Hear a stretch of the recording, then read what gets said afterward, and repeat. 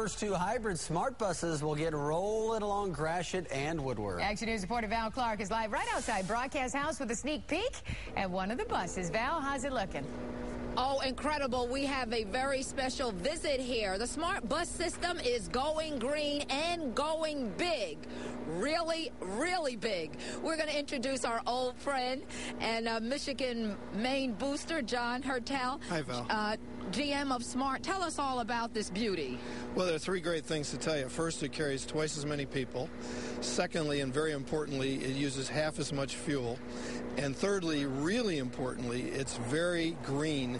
That means it puts out 60% less pollution. That's remarkable. We all know what it's like to be behind a bus and get all that pollution. Yeah, we think it's going to be great because we can carry so many more people. We're going to be operating it by the end of the month on both Gratiot and Woodward.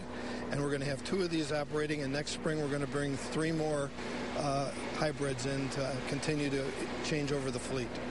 Now, a lot of buses in the fleet. This is really just going to be such a small portion. Why? Well, we don't have the money.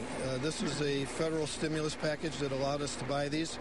We were able to buy two now and three next year, and we're in a situation whereas we can eventually create a regional transit authority, we would get more federal dollars, and we could have more of these buses. We're all hoping for that regional authority, John. I know you'll keep working on it, and you can begin to see this hybrid bus and the second one next month, and again on Gratiot and Woodward, not just through Detroit, but the suburbs as well.